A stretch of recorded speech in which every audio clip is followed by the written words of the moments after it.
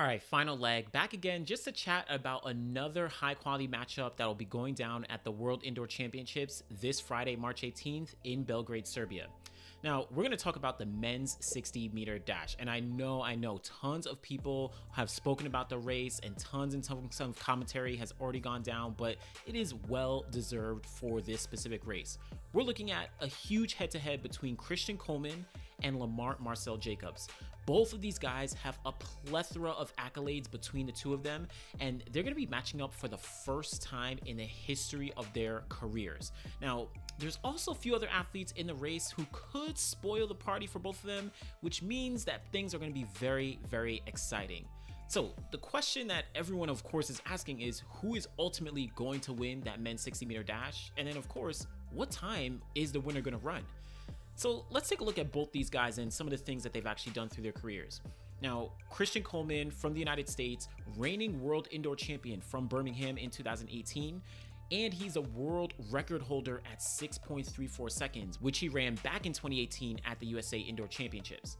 He also is the 2022 world leader at 6.45 seconds this year.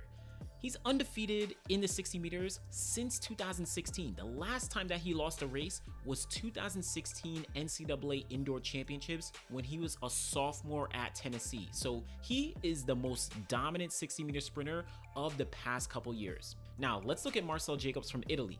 He's the reigning European indoor champion, which he ran 6.47 seconds, his personal best, last year indoors.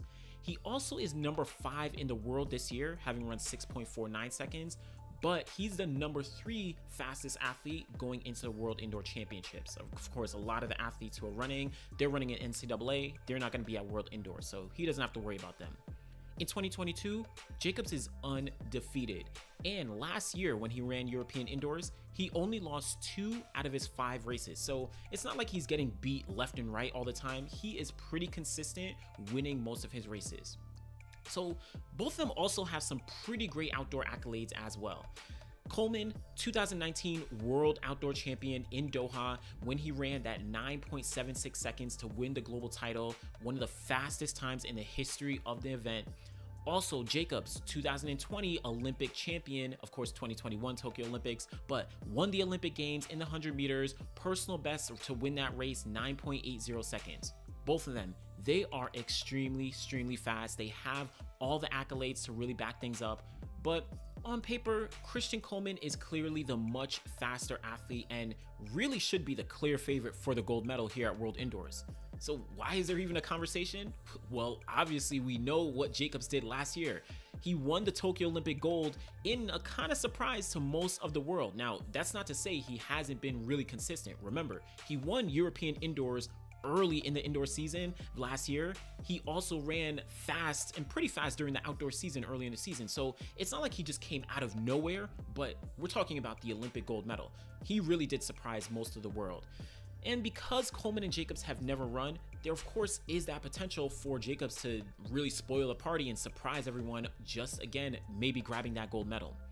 So who is the favorite? Well, I think it's pretty clearly Christian Coleman, despite everything that we've said, right? There are just too many factors that play into Coleman's favor. And honestly, I think one of the most important things is his ability to come off of his suspension and hit the track as if he's never left. Remember, he hadn't run since February 2020.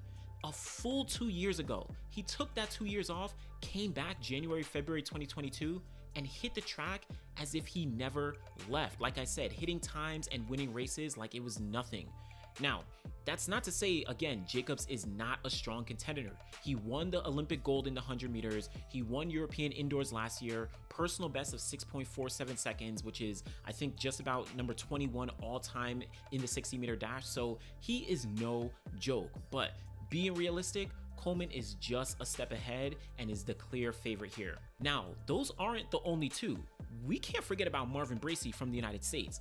He's run 6.48 seconds this year, and let's not forget, Bracy is the 2014 World Indoor Silver Medalist. He's already been on the podium at the World Indoor Championships, right? So he knows what it's like.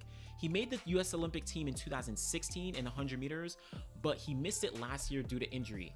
he still had a very consistent outdoor season. He ran like 9.85 seconds on 2 occasions throughout the season. So he did have to pull out a couple indoor meets throughout the 2022 indoor season, but he came back at USA's, finished second to Coleman, ran that 6.48 seconds to get that team spot to the World Indoor Championships, and I think he's showing that he is ready to go.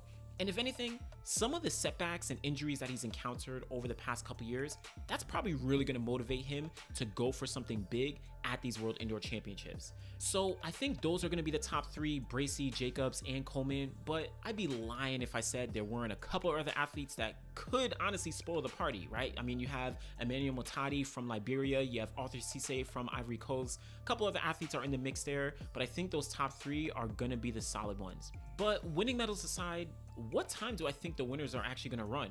And do I think the world record is possible? Well, let's take a step back. I mean, I don't think we'll see a world record. Of course, I think Coleman is really firing on all cylinders. He is back on the track, hitting some fast times, winning races. But that 6.34 world record of his back from 2018 is a little bit of a stretch this year. Honestly though, I could very well be wrong, right? He could surprise us. Well, he'd surprise me and pull out a massive personal best, run 6.30 seconds or something crazy like that, right? I mean, it'd be a surprise, but you know, Coleman owns that world record, so it wouldn't be too crazy. But I do think the top 3 are going to run very, very fast. I think all 3 of them are going to be under 6.45 seconds, making it a very fast final, and Coleman winning might be around 6.39. That's my prediction for Coleman.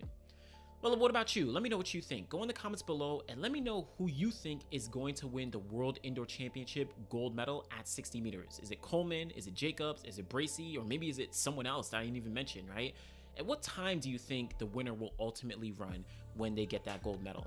All right, go in the comments below. Let me know. Make sure you like the video, subscribe to the channel, and be back again next time. Thanks.